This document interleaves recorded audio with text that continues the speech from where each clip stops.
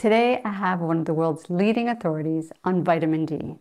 In this video interview, Dr. Michael Holick debunks common myths about vitamin D. Let's get to the interview.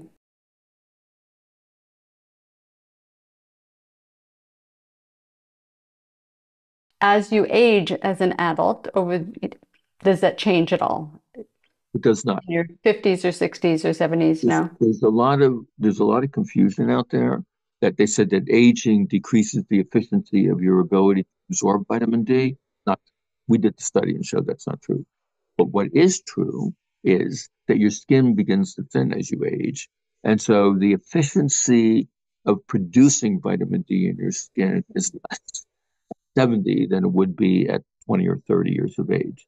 But there studies have been done, and we've done some of them to show if you take elderly, put them outside on a veranda and expose their legs, for example, and arms to sunlight, you can raise their blood level of 25 hydroxy vitamin D. But again, always recommend vitamin supplementation because, as you noted, time of day, season, latitude, degree of skin pigmentation, you really have to be a hunter-gatherer outside, basically half naked every day, right? Like a Maasai herder, for example, in order to be able to make enough vitamin D.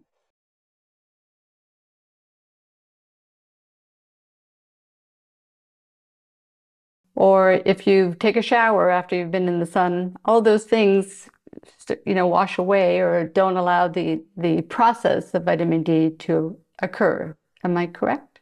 No. Oh, And so, okay. which is great. I'm glad that you asked the question. It's ridiculous to suggest that you should not take a bath after being exposed to sunlight. Okay. And the reason is that you're making vitamin D in your living cells. You're not making it on the surface of your skin. You cannot wash vitamin D off your skin or from your cells when you're exposed to sunlight. So that is a myth.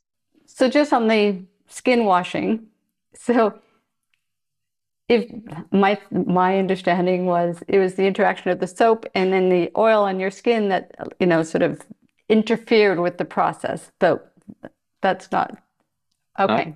Thank you for clarifying that for me. Okay, Right. thank Because it you. doesn't make any sense.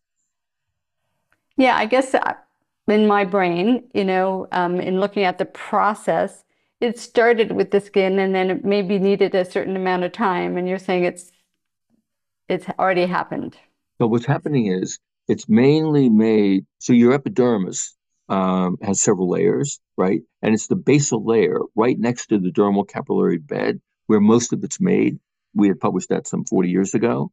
And so you're making it in living cells right next to your blood system. And so you can't possibly wash this off. So it's just happening midway. Right. Okay. Very good. Thank you. Yeah, I'm glad that you asked the question because I hear this all the time and it's nonsense, basically.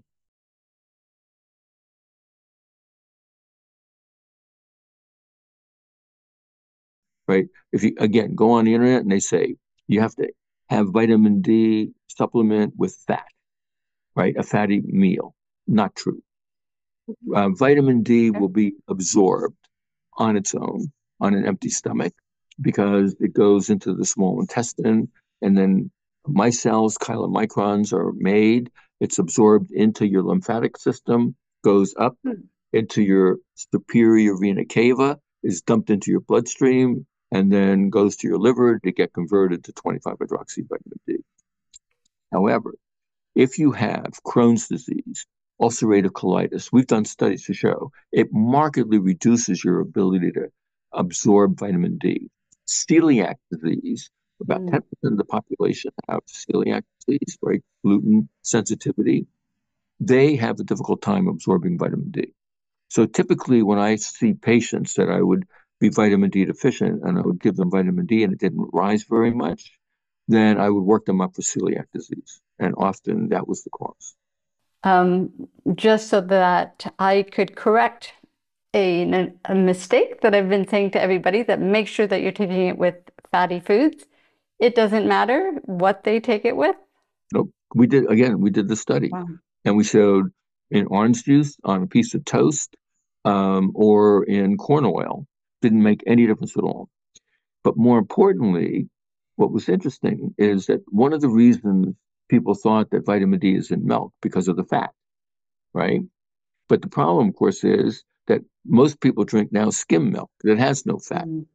So we asked the question, what is your ability to absorb vitamin D from skim milk versus whole milk?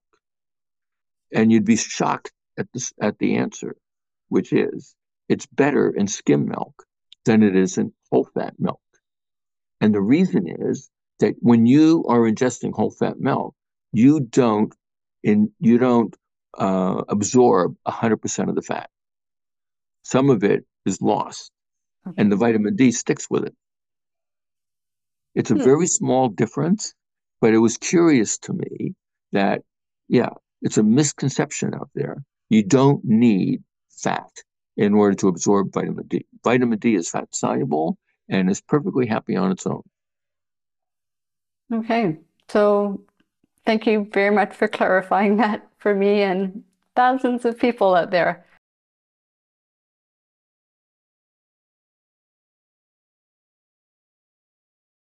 But also, there's an interesting other concept that we demonstrated, which is that when you take vitamin D orally, it rapidly goes up in your blood and then rapidly comes back down. But when you make it in your skin, it takes a while for it to be released into the bloodstream. So when you make vitamin D in your skin, it lasts 2 to 3 times longer in your body than it does if you take an oral dose.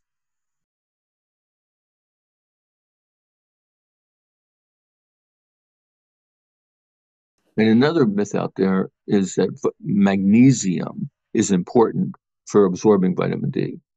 And that's nonsense. Does magnesium play a role, though, for osteoporosis if people are trying to increase their calcium? So magnesium is a very important component. I mean, it's a minor component of your bone, but independently, magnesium actually will have some effect on your parathyroid glands and on enzymes that may be activating vitamin D. So we always recommend, especially elders seem to be more prone to magnesium deficiency, is a magnesium supplement is a reasonable choice, along with a vitamin D supplement.